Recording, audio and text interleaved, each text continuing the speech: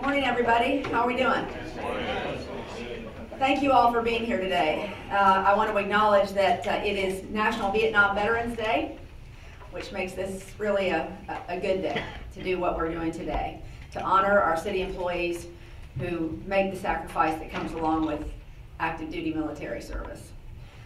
Jacksonville is a proud military town. We can't say it enough, where 1 in 4 of us is connected to a military service member or veteran, 1 in 4. We take our commitment to them very seriously, and the Jacksonville Heroes Act is another big step we are taking to live up to that responsibility. This first of its kind legislation will ensure our 40 active duty city employees will be better compensated when they are deployed, and our employees and military families will have the time to take care of loved ones when their spouse is on duty. I love seeing Jacksonville leading the way on things like this for our entire country. I want to thank Councilman Diamond for serving in the Army and for listening to fellow soldiers and understanding the impact that deployment has on their families, and for channeling those experiences into this important legislation. Thank you for doing that. I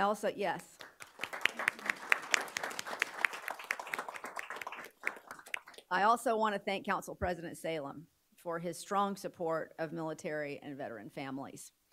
You'll get to hear from both of them in just a few moments. This is also a perfect time to recognize council members Arias, Clark Murray, Howland, Lanin, Miller, and Peluso for their service to our country. They wholeheartedly supported this bill, as did the entire council. So let's give them a big hand as well.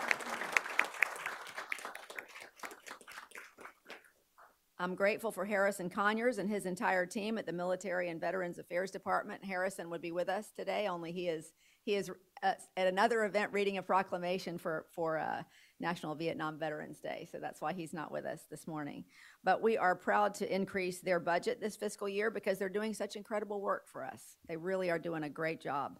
Together, we have held dozens of outreach events, pulled in $1.6 million in state grants, opened a drive-through and free grocery store at Mayport, and placed 100 vets per year in a job or a home with an 85% success rate. We've also started the process to build a veteran community center and launch a marketing campaign to connect veterans to city resources. There are a lot of city resources that our veterans need to be aware of, and we want to make sure they are. So I'm really proud to take this next step by signing the Jacksonville Heroes Act. Our service members and veterans are an important part of the beautiful mosaic that is Jacksonville. And we really always want to support them in every way we possibly can, and we want to continue to be the most military-friendly city in America. That's always our goal, and this just moves us further down that path. Now I would like to welcome Council President Salem for a few remarks.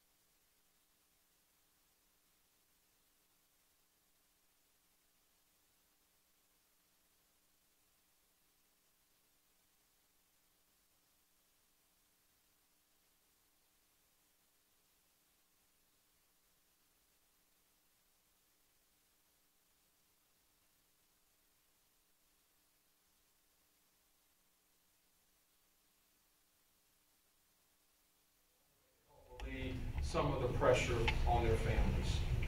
Their dedication and bravery in protecting our nation is not taken lightly, and acknowledging their positive contributions is just one way we can honor them.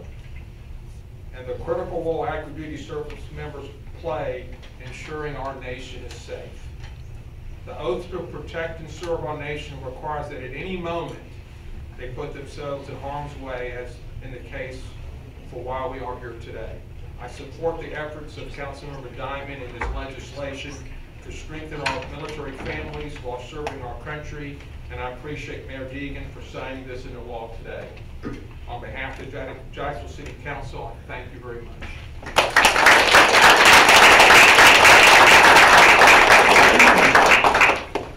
Can we fix the microphone before they begin? You know, I don't know what's happening, but this happened yesterday too when we had another event, so I'm not sure we don't have a short there.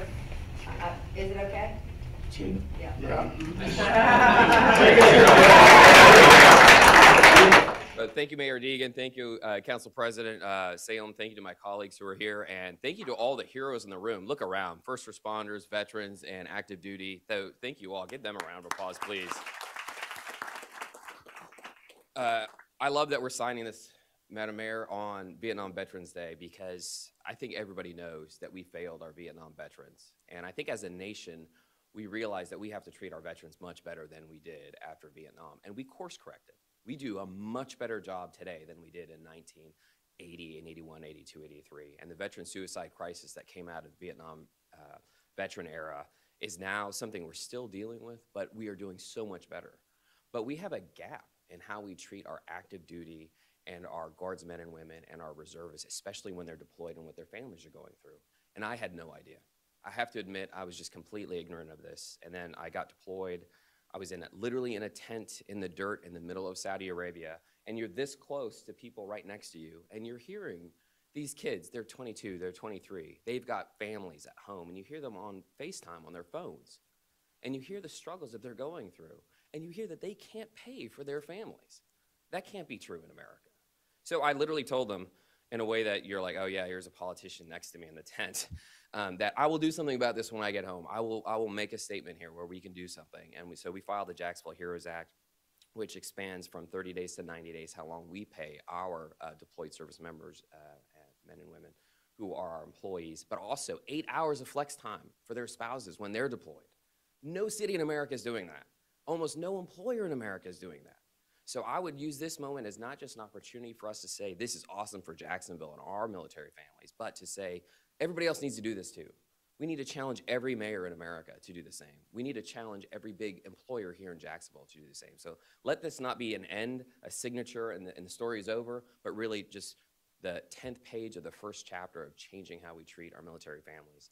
I do want to give a shout out to my friend Nick Howland, who is doing fire watch work over in Pinellas County. He really wanted to be here. He loves this bill. He was a co-sponsor, and I just want to say thank you. He wanted to also underscore his support this morning. But you know, Madam Mayor, when you sign this, we will kick this off, and it's one day, it's one start. But the good thing is that Jacksonville, as you said, is leading the way. So thank you. I appreciate it. Thank you.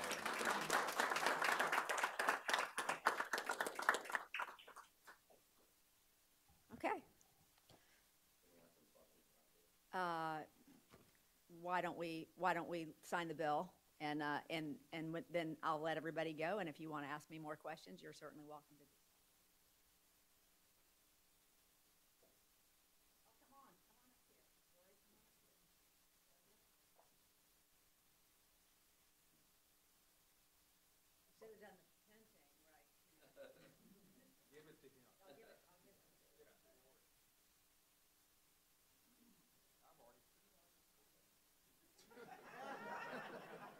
Always getting ahead of me.